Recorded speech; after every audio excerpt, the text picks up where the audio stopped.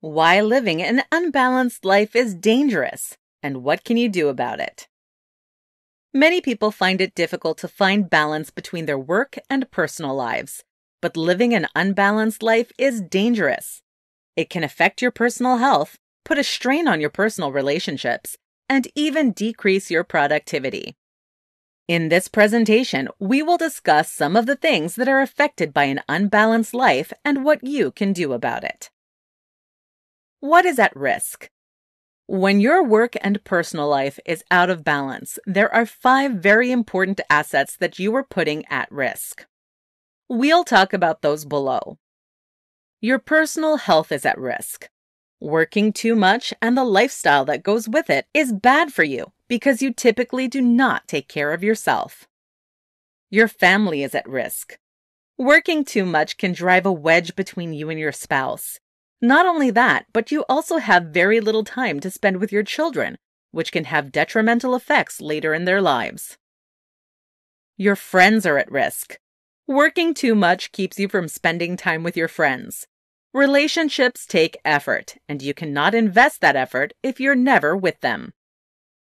Your personal productivity is at risk. There's only a certain amount of time each day that you're able to be highly productive. When you work too much, you decrease that time. After a certain point, the number of hours you're working has nothing to do with your productivity levels. Your example is at risk. If you're spending lots of extra time at work, the people who you supervise will feel like they have to keep up. Most of them will not be able to. What can you do to balance your life? Now that you know what you're putting at risk by living an unbalanced life, let's take a look at a few ways that you can bring some balance. Acknowledge.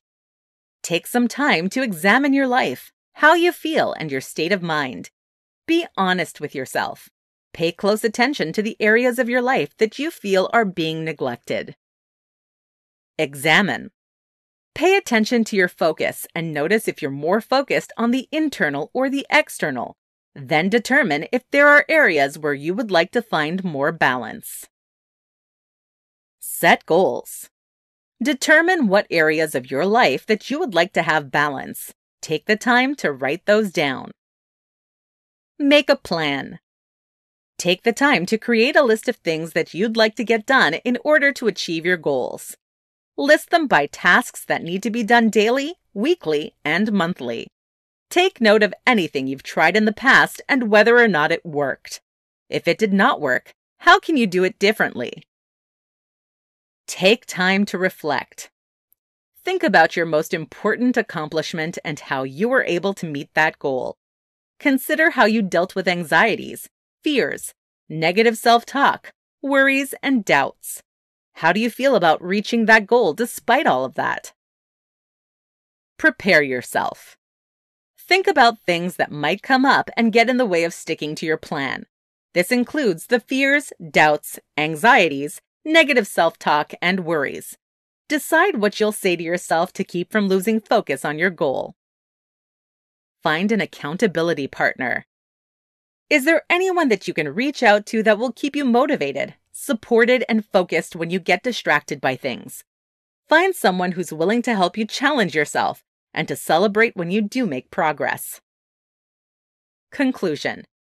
While you might not think it's a big deal to live an unbalanced life, it is dangerous to several aspects of your life. However, there are things that you can do to turn it around.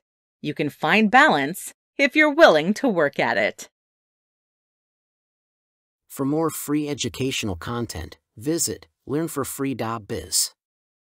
Content produced and distributed by AllSuperInfo.